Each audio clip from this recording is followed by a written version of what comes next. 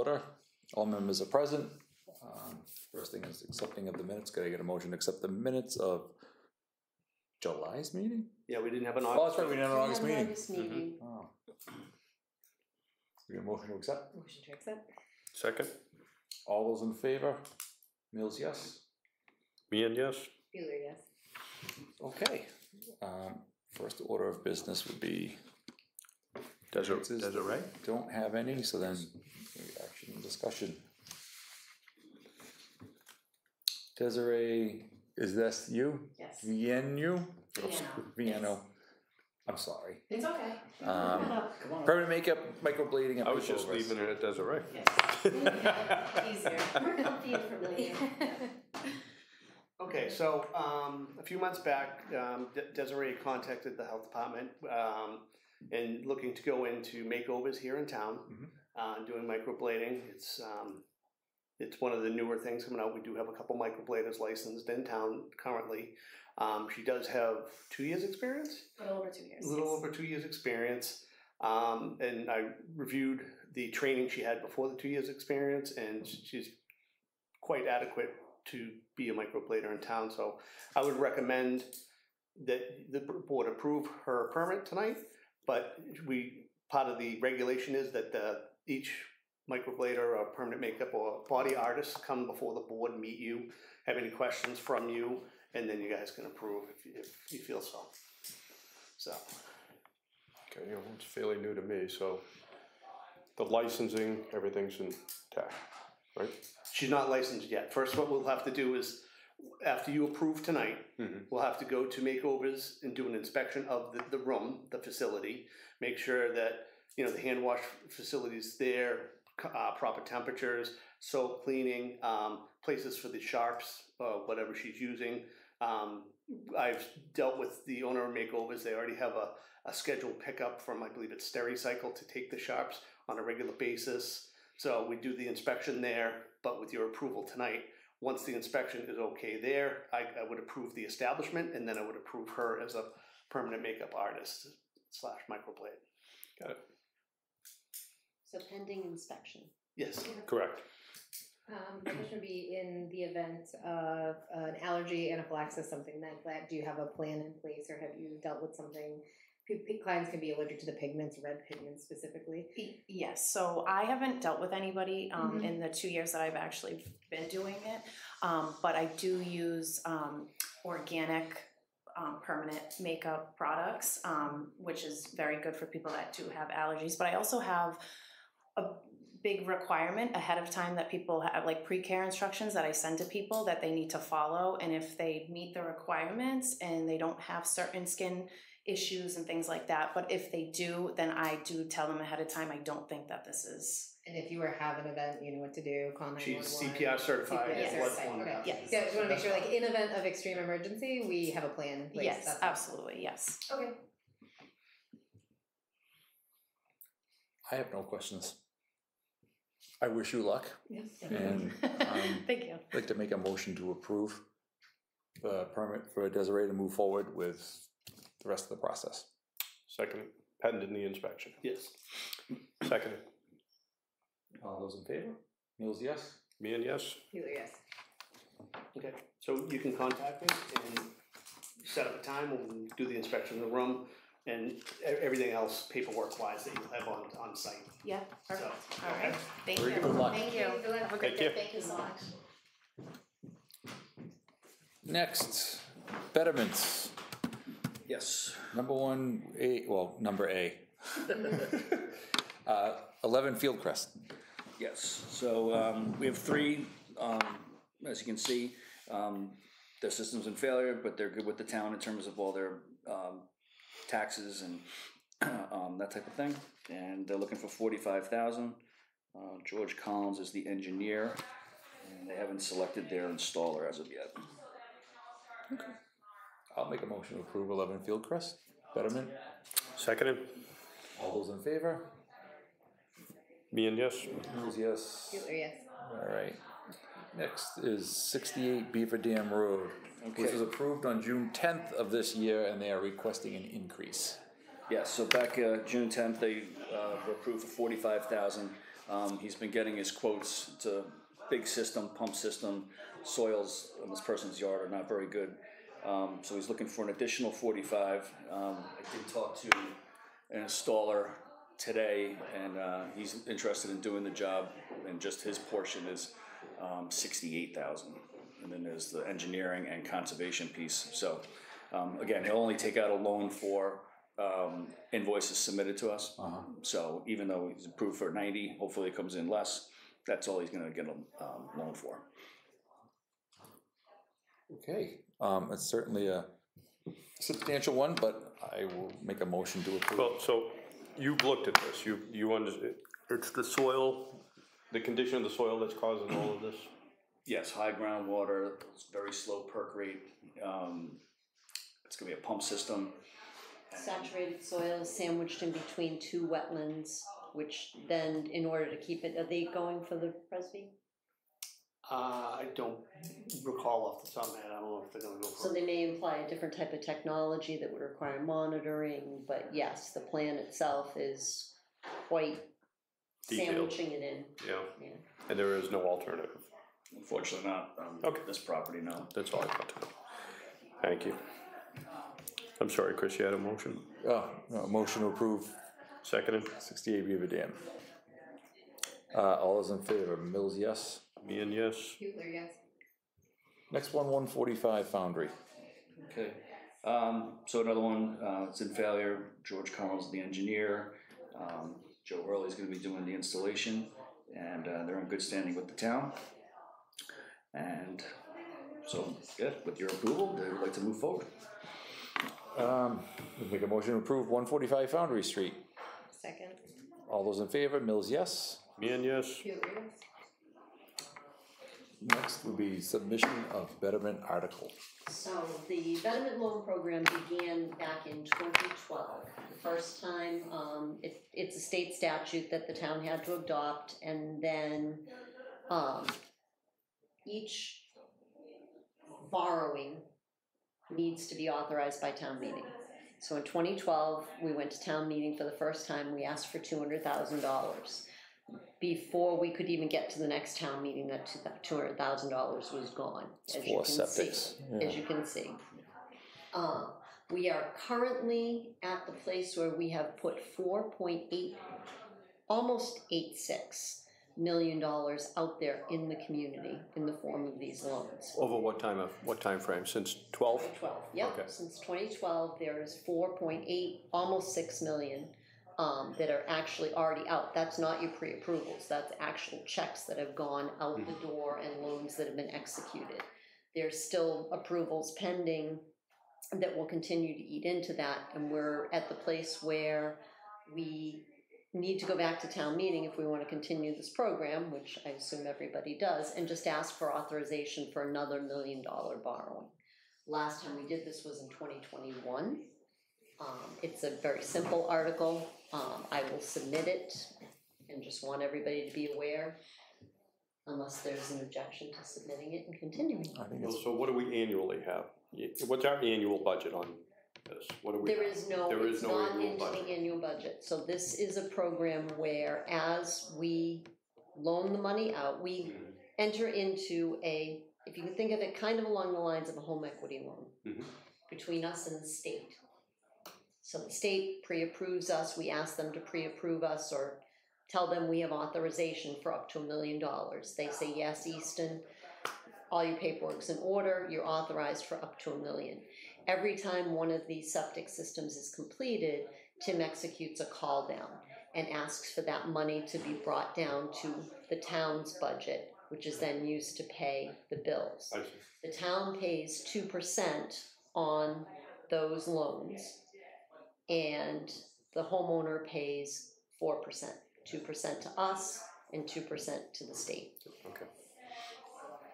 So it doesn't really cost us much other than, you know, some administrative fees. There are some legal fees involved with, actually at the end of those loans, there's a closing out of the loan that does have some cost associated with it. I think the last one was like $3,200 on $1 million. I think the 2% of what we're talking about for funding, though, we should be, we're good. Yeah. We're not, Nope. And ultimately, we file a lien on the home. until that's satisfied. Right, so we're protected. I got you. The letter of the law does say that the loan can transfer with somebody. Typically, banks don't like to see that, so it can That's go. only happened once. Yeah, it It was a can go. foreclosed house, so. Yeah, but up to 20, it's 20 years at 4%, and it just shows up on the individual, the homeowner's property tax bill twice a year. Well, I mean, it's a great program. I mean, it's something that, it's good for our residents, it's good for our, It fills an incredible need. Not gonna get a 4% loan anywhere right now, that's for sure. No, not for 20 years with, No. you know, and there's no credit check run. It's just whether or not you're in good standing with the town on your bills. And do you guys pay the installer? Or do you pay the homeowner and the homeowner pays the installer? So what happens is the invoices come in to us, Uh-huh. the town issues checks jointly to the homeowner and the contractor. So then Tim meets with the homeowner Mm-hmm. who authorizes the checks and actually signs the loan agreement. Mm-hmm. And then the checks are given to the installer, the engineer, the tree guy, anything that's necessary for the completion of the project. We end up getting cut checks for the application fee, for the soil testing fees, if they choose to roll that into the loan. So basically, this does allow for a homeowner to do this without putting $0 on the table in most cases. which I mean, today's economy, that's a big plus right now, right? Right. People are hurting. And then And- not all contractors decide to work within the program because they're fronting the money on behalf. They don't get their money for like a month after the job's Right. complete. So, It's tough. All right, so just help me real quick, and I'm certainly in favor of this program. I think it's wonderful. But so what's the ask going to be at town meeting? Because I think towns are also looking at operational override as well. So It's authorization to borrow $100,000 okay, that's from what the that's what state. that's It's okay. not Perfect. any budget we're the pass-through Great. for Okay. that little bit of legal fee. Yeah, thank you. Like as long as we make that clear when it's presented at town meeting, it should be okay. It historically, other than the first year introducing the program, it has not involved. It's housekeeping. Yeah, it basically, there's so many people that are affected and benefit from this sure. that it really hasn't caused any, I can't tell you the last time I actually had to get up and speak to it. Mm-hmm. yeah, and we're up to like 185 of these? Crazy not to do it. I thought it was closer to 200 loans. Since we started. But it's it's another example where we're going out with an enforcement, but with a solution. Right. So, they don't have to take advantage of it, but it does. Crazy not to, but no, I think it's a great program. Certainly, people they need it. Yeah, we don't have sewage running down driveways for extended periods of time. Or into the neighbor's property or anything else. So I'm good. All right. Other arborvirus update. So just. You need a motion to. No, No. I'll just, I'll just do Okay. it. A couple of hours ago, we received notice from the state that they have announced the 4th human case of Tripoli in the Commonwealth. It's a 50-year-old male in Middlesex County. Risk levels have changed around them. Our risk level has not changed. We remain at low risk for Tripoli. But when you look at the map, our abutters just south, Raynham and Taunton, are at moderate, and then right behind them are the high risks of Middleborough, Carver, and Plymouth. So I'm assuming I would anticipate it being a domino effect. If one of them was to trip anyway, more positive, we likely would elevate. The only difference if we elevate from low to moderate is the efforts that we put into getting the information out there, public information, public service announcements, all that stuff. I believe I sent you guys an email last week showing you that Bristol County was anticipating that they would just environmentally not be able to do the Well, spraying. it makes sense with the temperatures at night, Correct. correct? I mean, it's Correct. Yeah, it's going out of 50s. Yeah, I did ask further because in the email, she had said that if the situation did change, they would consider additional efforts. What that means is they would consider taking advantage of the warmer right after sunset, and they would need our help in getting the word out to the community. And that's when we would probably invoke a reverse 911. Mark's working on putting all the pieces together so we have a go sheet, and we can get that information out to the community in as many ways as we can anticipate. So it'd just be a switch from morning to evening. Yeah. Okay. Yep. Right, staff notes. The only one I have is, again, a new thing today, which is a pretty exciting program that Easton EMS is starting today, which is a Leave Behind Narcan program. So now when they respond to an overdose, they have state-supplied civilian Narcan kits that they will be able to leave with the family members, hoping that the person never needs it again, but knowing that if it is needed, the family does have the tool. It's a zero-cost program authorized by the Department of Public Health. So pretty excited about that rolling out. You know, I've said in numerous forums, I think at some point in the not so distant future, we'll see Narcan in regular households, first aid kits. Yeah. There's no reason, there's no harm. It's a shame we didn't do it years ago. That, and I don't understand why we don't have activated charcoal. We actually don't use that much anymore pre-hospital. Really? No. I think we still have it, but it's not even in a protocol. Not for a trained paramedic, but it could be for the layman to have handy. I mean, I think for the Narcan, just seizures.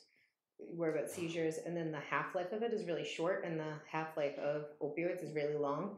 So I think the concern is you give Narcan, you think you're good, and then 20, 30 minutes later, it's, so it kind of, I think the reason why they just don't have it without a prescription is, but the teaching and education isn't even there when you have a prescription for it, unless someone's doing it, but it's just this will have an education piece, and the way the protocol is written is obviously patient care is primary. And because of our setup with our community paramedicine program and our mental health liaisons and whatnot, that if there isn't the opportunity to have the conversation effectively with the family, there'll be a revisit. But we will have it available to be given out in those circumstances. Because it is good because it's one of those things, if it happens once, the recidivism rate is high. Having it happen again. Yep. I just got the email about it. Well, there you go.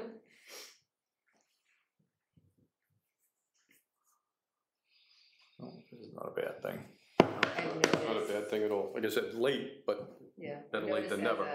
I'm a prescriber, and when I prescribe, more and more corporate pharmacy companies are requiring, it's like their rule, if I prescribe an opioid to a patient, I have to also prescribe Narcan. Before it was like you could pick it up, and I think it did not pass in Mass State Legislature. I'm not quite sure because it was on the table and it didn't pass. But the individual companies can make a requirement. So I've gotten more callbacks saying you need to. We can't fill this till you call. Yeah, and the patient doesn't have to pick it up because the thing is you don't want it to be a cost burden. You know? But it's happening more frequently. It should just be, Narcan and EpiPen should be in every defibrillator case. But that's just me. In my car I have them, so Yeah. I just drive around. If I see anything like Any other staff notes? No. Member notes? The only thing I have, and I know I talked about it before, I think we're gonna dodge a bullet on the mosquitoes this year, but I'm not convinced that there's not more we can do as a town or as a collaborative effort with surrounding towns to combat these mosquitoes. I know we talked about the railroad tracks, we talked about the standing water. Yeah. That's a missed opportunity, and I think collectively we can come up with more than just that as well. I understand that the spraying is the issue with the licensing and all the wonderful things that go with it. I kind of get that, but I'm just unsettled thinking that we're not turning over every stone. There's gotta be something else we can do, because this EEE has been a threat every August. This board has talked about it long before I got on the board, right? You guys have had to deal with it. You're doing the education piece. You're in contact with the state and our partners with the county and all that stuff. I think it is such a serious threat. This thing isn't going away. Mosquitoes are not going away. Ticks are not going away. And I'm not saying there is a solution. I'm saying that I would like to see the board collectively come up with some ideas and then see how feasible they are, or what more can we do, so that next August we're not down here talking about shutting down the athletic fields, or some 5-year-old kids got EEE or something like that. That would bother me a great deal. I'm just not convinced. And I've been wrong before, haven't I, Tim? No. And if I'm wrong, I'm wrong. But if there's something else we can do for the town, I'd be in favor of that. That's all I have today.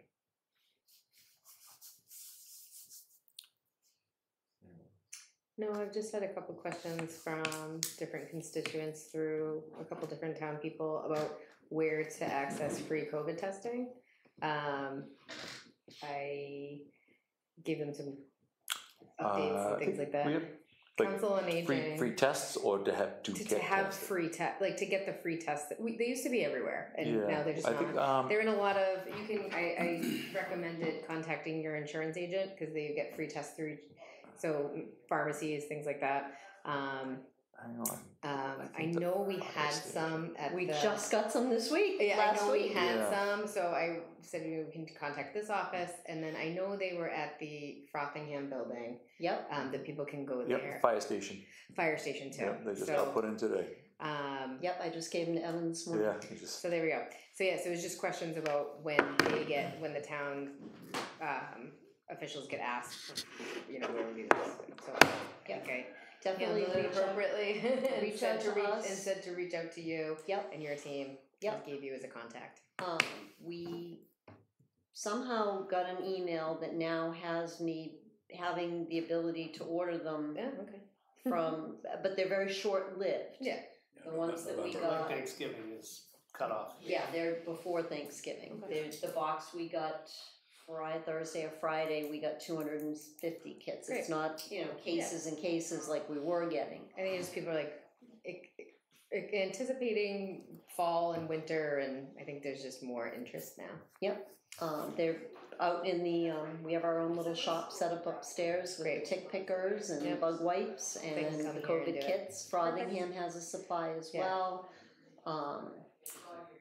The community paramedicine has a program. We're going to be distributing some. We've been in touch with the schools, so the school nurses hopefully will have some shortly. Because that was what I know we used to, and when it was more of a hot button issue and more prevalent, but that was just a question. So. Yep. But they are coming in smaller batches, partly because they're coming with the caveat that they expire usually in about 60 days. So they're cleaning out the national stockpile. That's basically what's going on. So I encourage them to always contact this office. Yep. Wealth of knowledge. Yeah, we've got them. Is there an uptick in cases are we seeing, or are we level? I mean, it's not really anything that is being tracked significantly right now. The only places it's actually kind of counted and watched is in the community habitats where you have a lot of the at-risk people. Personal, my mother-in-law is in Franklin at a 55 and older that has community dining. It went through there. We've seen a lot of work. Yeah, Aunt May is over in Mansfield at the Willows. I'm getting emails every couple of days. So I think that actual dining piece together is a big, big factor. And we saw it very early on that when the restrictions started being lifted and people would go out to dinner, 5 and 6 couples, everybody around the table would end up with COVID before the week was out. I'm kind of biased because I work in a hospital, so we just see it all the time. So but it's not any worse than it usually is. But no, it's just a bad cold. Just respiratory stuff increase as people move indoors.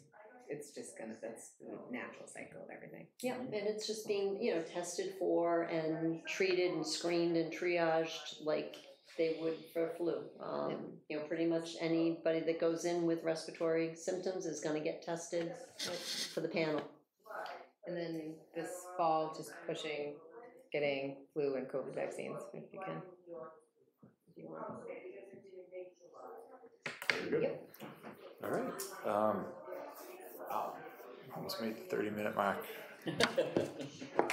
Motion to adjourn at 6:25. Second? All those in favor? Bill's yes. Ian, yes? Yes. All right. Good job, team. Next meeting is October